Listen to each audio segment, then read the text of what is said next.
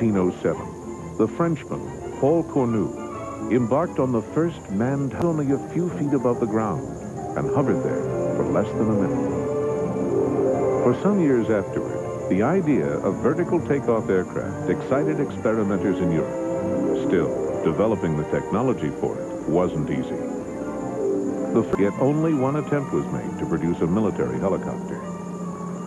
The Germans built a tethered helicopter for use as an observation platform. But after a few flights, the machine crashed. This time, the war ended with little progress in helicopter engineering and design.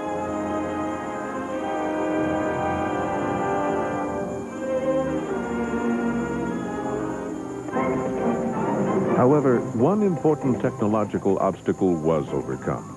Without fixed wings to supply it with lift, a helicopter needs a much more powerful engine than a conventional airplane to get aloft. Following the First World War, these engines were becoming more readily available. Meanwhile, the fascination with vertical takeoff flight grew quickly and led to bizarre, if ingenious, designs. In some cases, early experimenters made no attempt to design their machines for forward flight, even if they succeeded in getting them off the ground.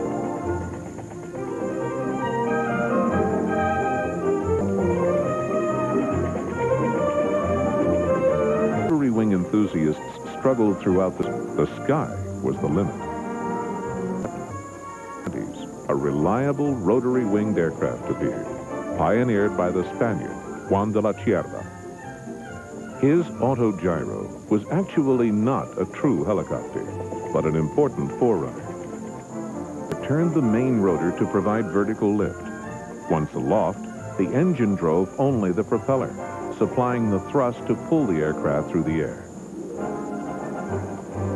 Cierva built a series of successful autogyros and introduced key refinements to rotor technology. Sometimes called a flying windmill, was being evaluated for a military observation role. But because its speed, range, and cargo capacity were limited, military planners chose to use small fixed-wing aircraft instead, such as the Fieseler Storch and the Avro Lysander. Gradually, the autogyro fell out of favor, but the work of Cierva and the other experimenters had at last opened the way. First dramatic breakthrough came in Germany during the summer of 1937, shattered all existing records for helicopter performance. The FA-61 topped the previous altitude record of 500 feet by climbing to 8,000, and its 75-mile-an-hour speed was nearly 3 times faster than the competition. But it was Hanna Reich, Germany's first female test pilot, who demonstrated this in Berlin. However, research in Germany stalled. Air power was vital to the form of conventional aircraft, like fighters, bombers, and transports. These would be sufficient for all their needs. Since Hitler intended only a brief war, he paid little attention to long-term aviation planning. So while researchers tried many intriguing aircraft projects, few went beyond the prototype stage. Vulnerable inventors discovered that small, rugged aircraft operating from timberways. For example, on the vast Eastern Front, miles of difficult terrain often separated German soldiers from the nearest supply base or mobile hospital unit. In many, medical personnel could reach them. To help were used as air ambulances. Beyond the actual number of lives saved, blown out quickly, boosted their morale.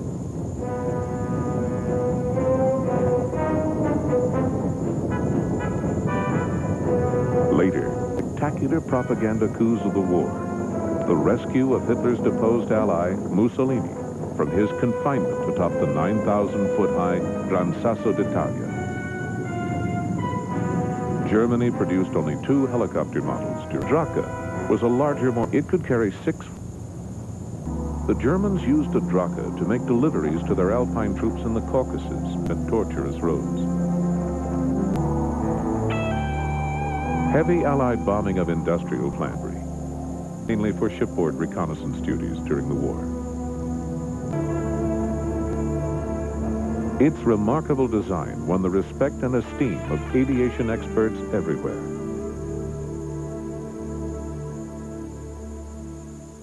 Meanwhile, in America, the era of the helicopter had arrived. Among its leading figures was the Russian-born Igor Sikorsky, who would be known as one of the most illustrious. Sikorsky had first experimented with rotary-winged flight in his native Russia prior to World War I. In 1919, became the successful designer of the famous Clipper flying boat. Then, in the 30s, Sikorsky returned to helicopters. The problem facing the helicopter designer was that of torque, a reaction where the engine turning the rotor one way also tends to turn the body of the machine in the other direction. Usually, the problem was solved by using two or more rotors, which balanced out the torque.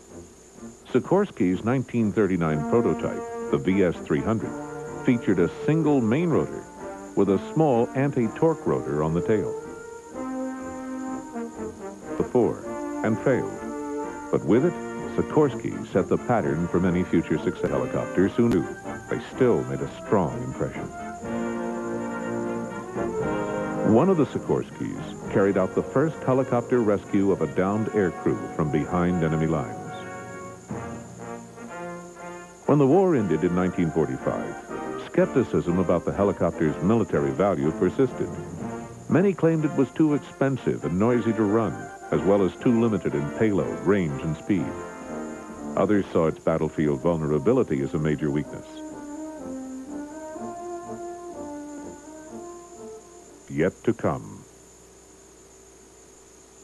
In the aftermath of World War II, as the European economy struggled to life, the United States became home to those involved with financing helicopter research and development. Within a short time, a flourishing industry sprang up.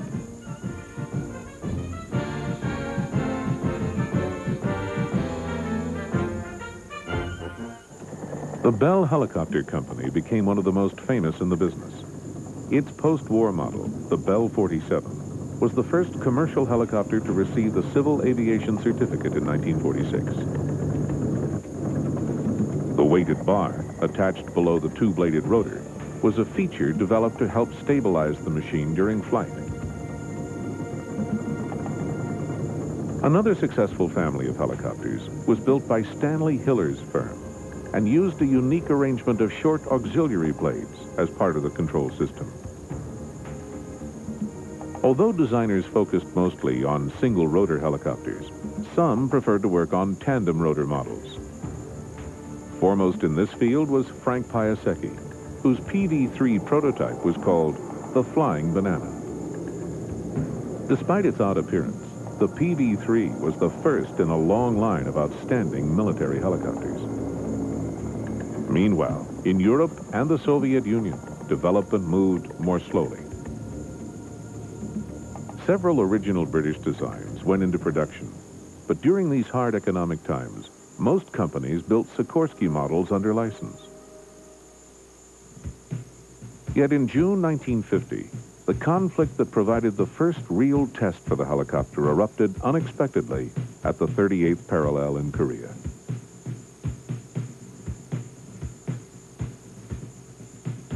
The hard, rugged terrain of Korea made any movement on the ground difficult. Roads were mostly poor and either muddy in the rainy season or snowbound in winter. With these conditions, the helicopter's speed and mobility quickly emerged.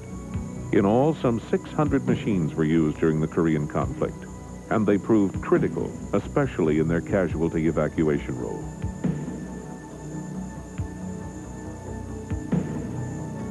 Korea became the first war where the sound of rotor blades chopping the air meant to wounded or embattled troops that help was on the way.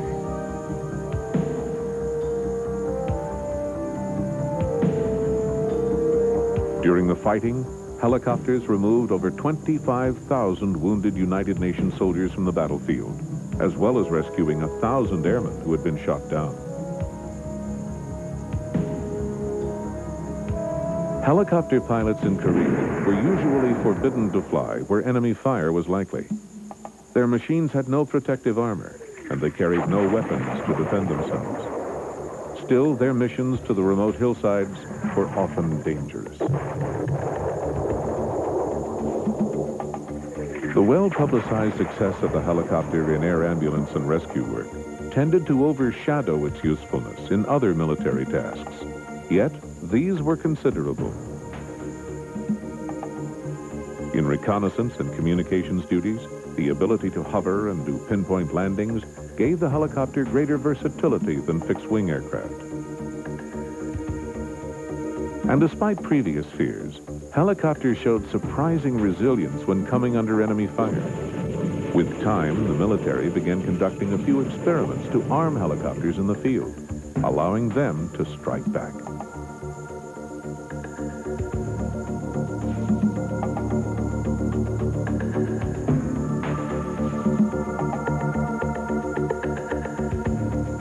By the early 50s, the helicopter was becoming a formidable tool in the armory of war.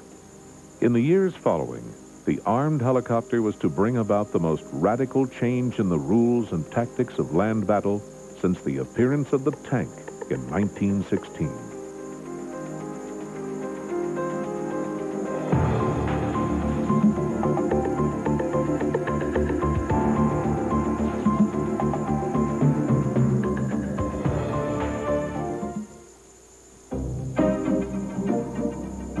During the 1950s and 60s, both Britain and France saw much of their imperial empires crumble. Guerrillas and other independence fighters, sometimes warring with each other, were stirring up trouble in many colonies or former colonies. As the various brushfire wars and revolutionary campaigns erupted, helicopters proved a vital asset. In particular, the British used them successfully in Malaya, Aden, and Borneo.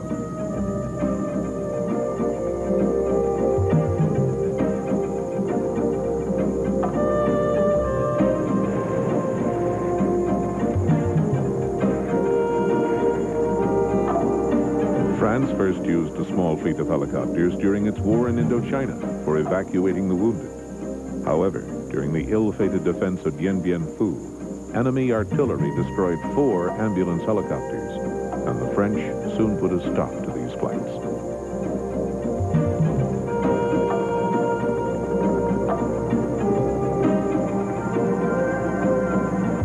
Back home, the French military committed itself to creating a strong helicopter force, which was particularly effective during the bitter war in Algeria. Out of this commitment also grew France's thriving helicopter industry. One of that nation's most successful machines was the Alouette, the first helicopter built with a gas turbine engine. Less than half the weight of a piston engine, the turbine generated 8 times the power and proved far more reliable. They also ran more smoothly on inexpensive kerosene rather than costly aviation fuel. The Soviet Union, too, made impressive progress in the development and production of helicopters.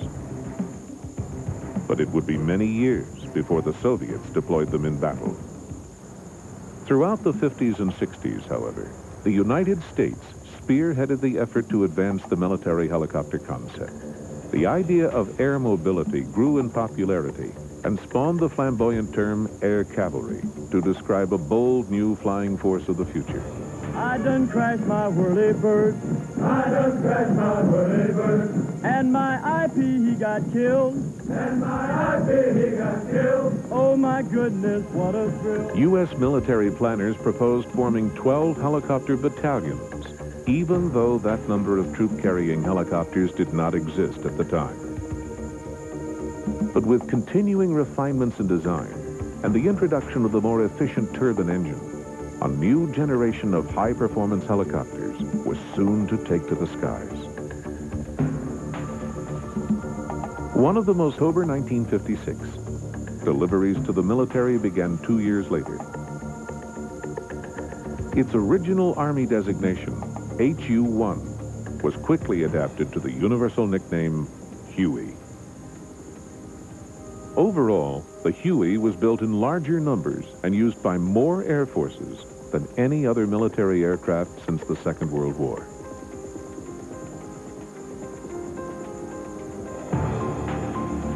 But with development of these new helicopter forces came the need for more pilots, air crews, and maintenance staffs. The military began training and testing pilots who could control an aircraft requiring superior coordination skills. It was a lengthy process with rigorous standards enforced at every level.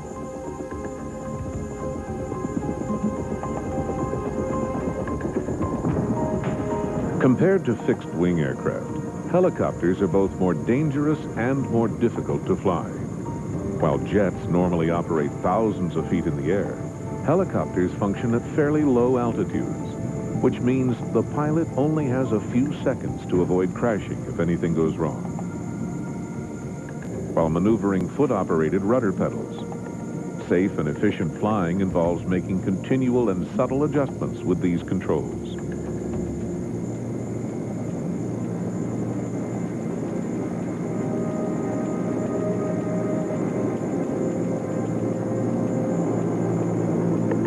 And importantly, because knowing how a helicopter works is essential to flying it.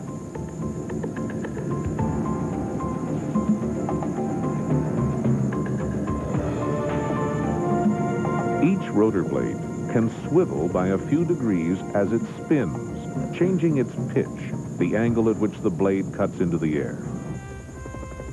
A complex mechanical arrangement allows the pilot to vary the pitch of the blades, either individually or collectively. This controls maneuvering and steering.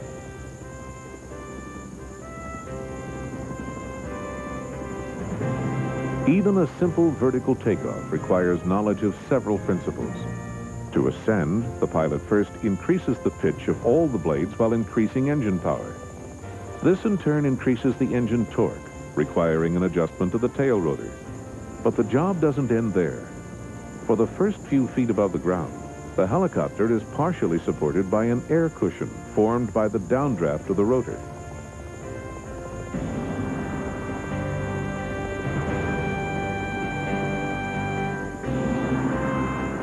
If the vertical ascent continues, the downward suction of the rotor thins the air directly above the helicopter, which diminishes the lifting efficiency of the blades. In order to climb as quickly as possible, the pilot must fly the aircraft forward as well as upward.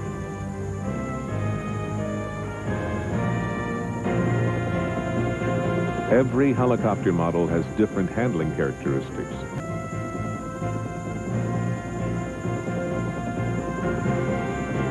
As a safety feature, in case the engine failed, most machines were designed to descend auto-gyro fashion, with the rotors freewheeling. For the pilot, performing a simulated emergency landing with the engine switched off was a tense but necessary part of the course.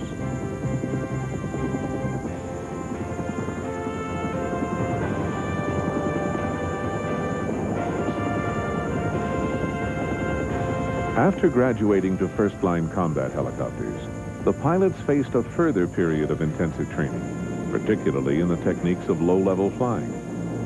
Besides its inherent hazards, this kind of flying adds difficulties to navigation since, at low altitudes, fewer landmarks are visible.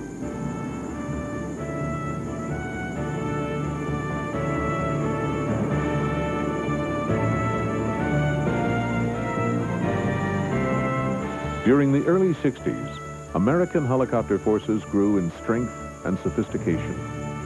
Meanwhile, the conflict which would soon embroil them, and which would introduce the armed helicopter, was forming in the swamps, paddy fields, and mountains of a small country across the Pacific. Despite American finance and support, in 1954, France had given up trying to hold on to its colonies in Indochina. After the French departed, the United States moved into Vietnam, and within a few years, the continuing conflict was to escalate into a full-scale war.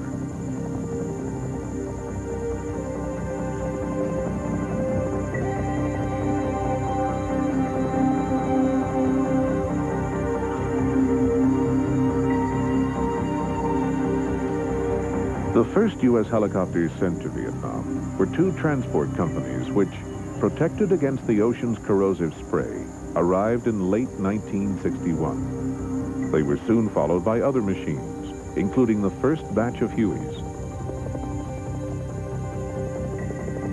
Initially, the helicopters took on the same kind of support and rescue work which they had done so successfully in Korea. And in Vietnam, the helicopters continued these functions till the end of the war. But the course of the conflict forced a rapid evolution in helicopter design, as well as in its uses. Soon, the United States was openly committed to warfare on a massive scale. At its peak, the number of American servicemen in Vietnam rose to well over 500,000. In addition, U.S. forces received support from contingents of South Korean and Australian troops.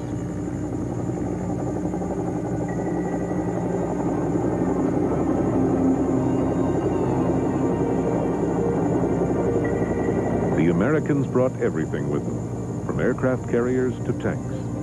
But to their frustration, the full weight of their firepower was negated by an enemy that usually avoided conventional battles and fought a well-organized guerrilla war.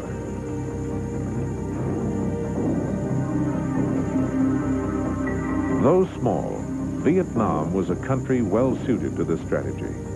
It was largely made up of mountains, subtropical forest, and extensive flatlands, which would flood periodically.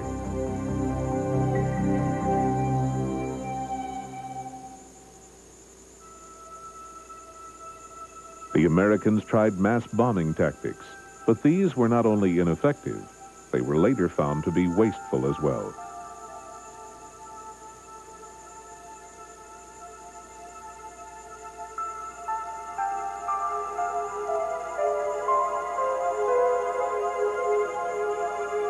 As the fighting continued, the American military commanders persisted in believing they could win the war and based much of their strategy on the use of helicopter forces.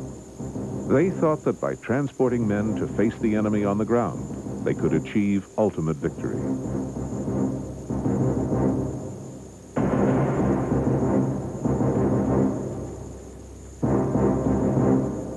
From the start, all four main branches of the American Armed Forces, Army, Navy, Air Force, and Marines, found use for the helicopter.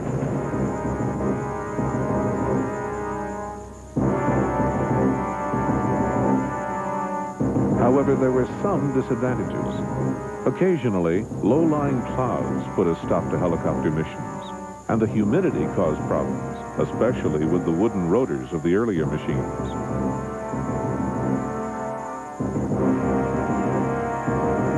The thinner air at mountain altitudes also affected their performance.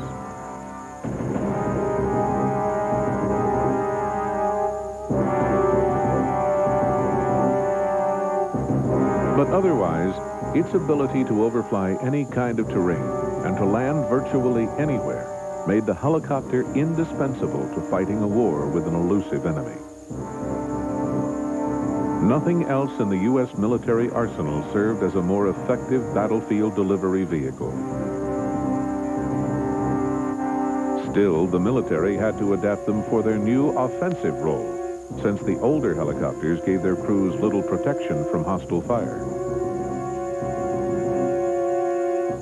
One precaution involved placing armor around the engine and other vulnerable parts of the helicopter. Speed was another form of protection. The fast troop-carrying Huey helicopter was called the Slick because of its small frontal area and smooth, streamlined appearance. There was another sure method of protection: outfitting the helicopters so they could return fire with fire. At first, helicopter crewmen simply fired their machine guns from the open doorways. But soon came the factory-equipped helicopters with onboard weapon systems like machine guns, multi-barreled miniguns, shell-firing chain guns, and rocket pods.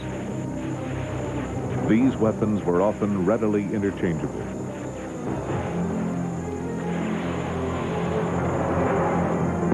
So it was in Vietnam that the helicopter gunship was born. and developed into one of the most formidable instruments of war.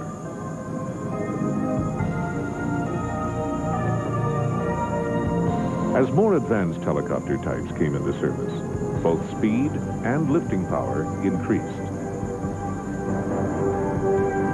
The streamlined Huey Cobra was an updated version of the Bell Huey and traveled nearly twice as fast. Its armament was mounted on the undersides of the stub wings, which also provided lift in forward flight. Successive versions of the larger tandem rotor Chinook remained in production for years. These big helicopters could transport many men, but more importantly, they carried vital heavy equipment like jeeps, military bulldozers, and artillery.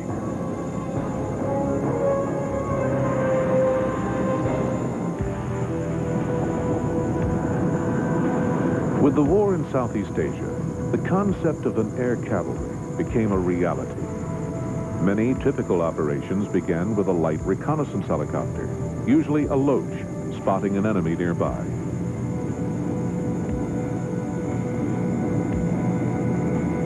Within minutes, this set a major exercise in motion. Hundreds of battle-ready troops climbed into their slicks.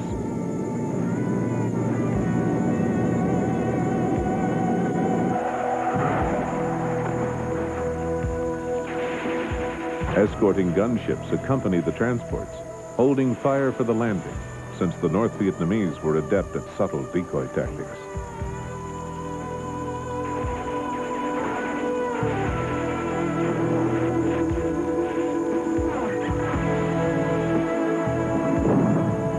Often, an artillery battery was set up within range of the trouble spot to provide additional covering fire. The helicopter pilots learned to fly under the arc of the artillery shells.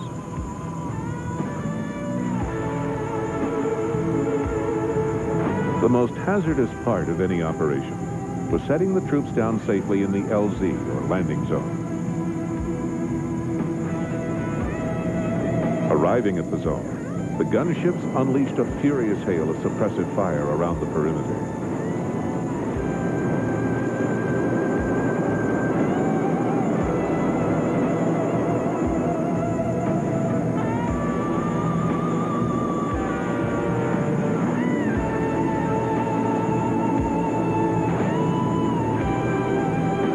Over time, pilots learned to refine their landing skills and increase safety.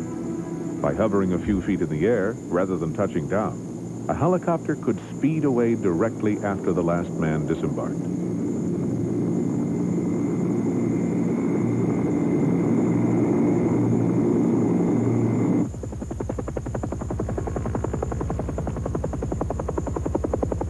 Helicopters took on many other key tasks and assignments. In particular, they were critical to moving small groups of special forces quickly into remote parts of the jungle.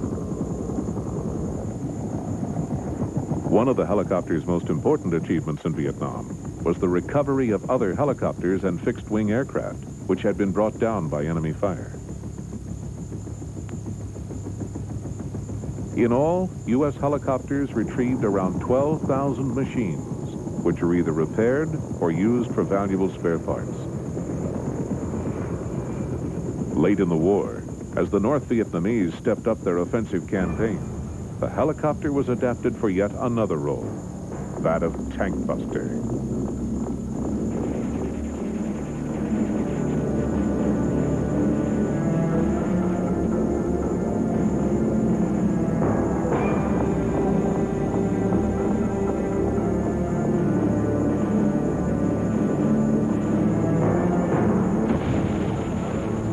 The war in Vietnam became a proving ground for the versatility of the helicopter.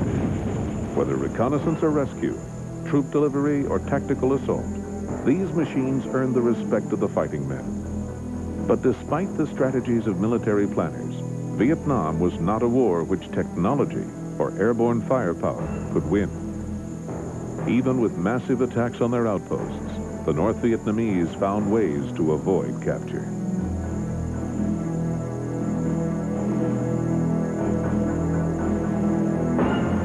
Many of their skillfully constructed tunnels and underground shelters withstood the heaviest U.S. onslaughts.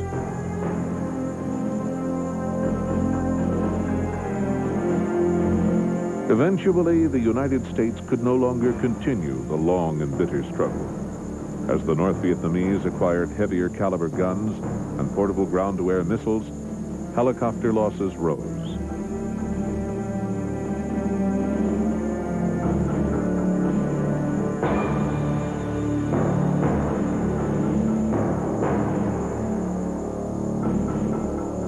Winding down, the American forces took refuge in a diminishing number of surrounded encampments, and the helicopters stayed on till the end.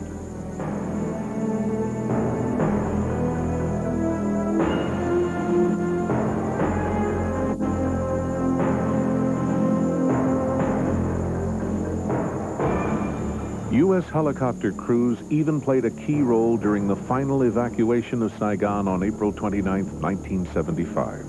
On that day, under desperate circumstances, the principal rescue force of Marine, Navy, and Air Force helicopters carried more than 7,000 evacuees to safety aboard American ships stationed in the South China Sea.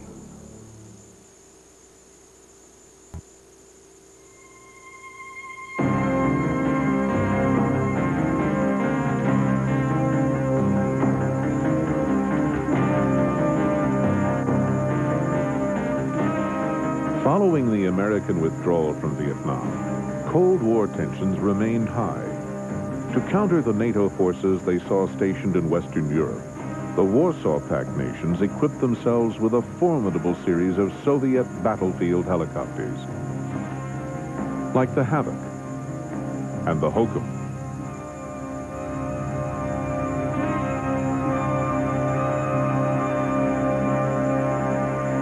Meanwhile, both the Americans and the Soviets continued to develop anti-helicopter weapons, particularly missiles.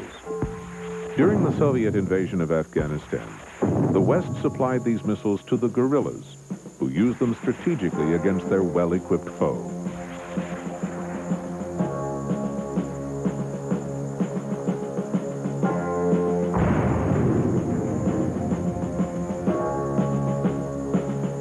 At sea, where the East-West rivalry was also intense, helicopters added a crucial new dimension.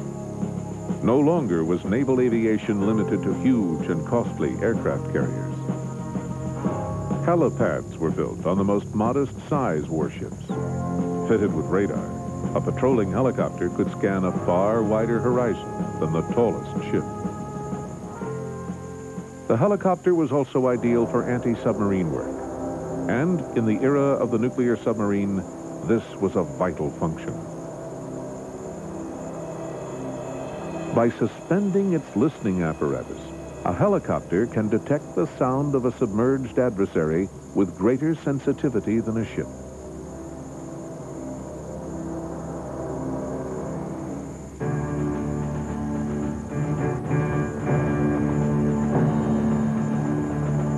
The helicopter's potential for amphibious assault operations brought about further changes.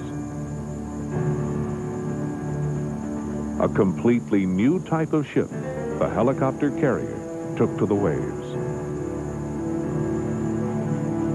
During this time, the technology continued evolving.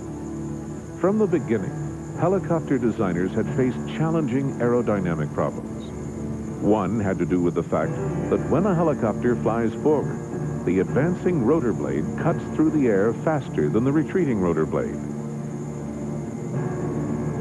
In machines from the autogyro to the Huey and beyond, designers addressed this problem by fitting hinges, which allowed the individual rotor blade to flap up and down, as well as slightly forward and back. However, these hinges had to endure enormous stresses. Even on a small helicopter, the centrifugal force exerted by the rotors is nearly 20,000 pounds.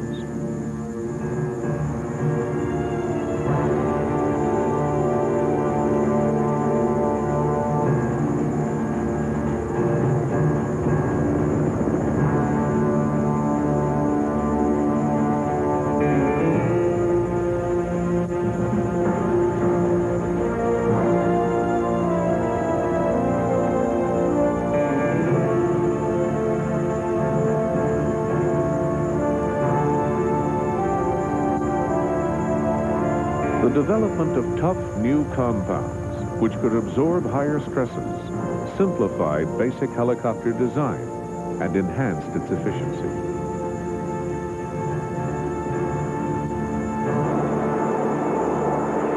Even with the improvements in helicopters, interest in other forms of vertical takeoff flight continued, and eventually these new aircraft appeared.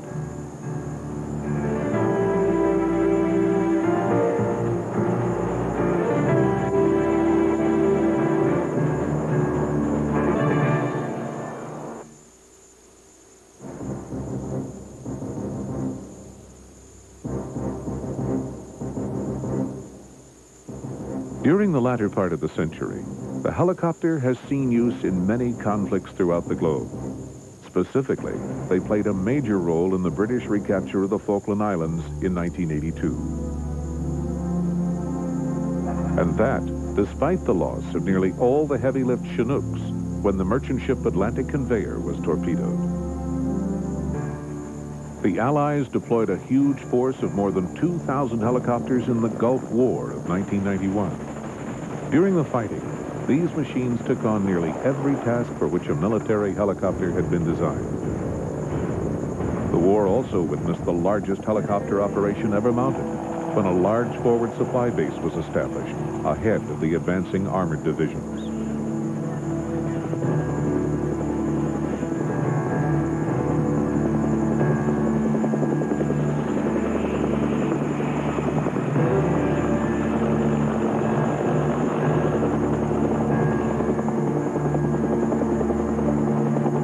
Certainly, the helicopter is more than an instrument for waging war.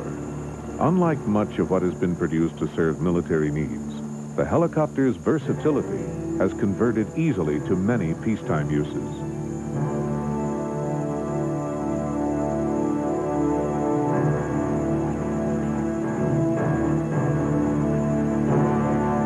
Air-sea rescue is just one of the most notable of these uses. And if all other missions are added in, the number of lives saved by helicopters has been significant.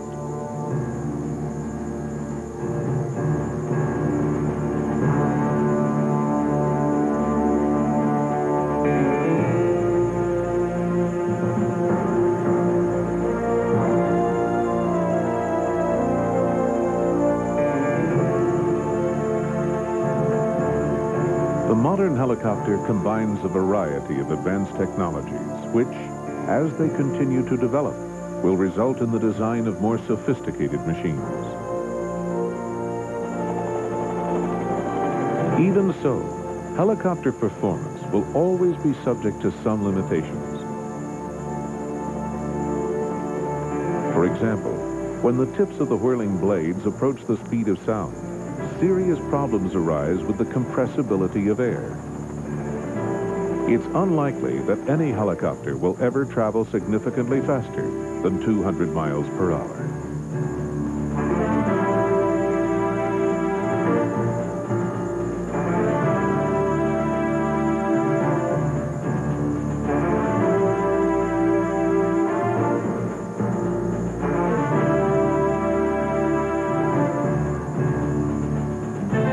After the first successful flight, it was decades before the helicopter became reliable or powerful enough for the uses of war.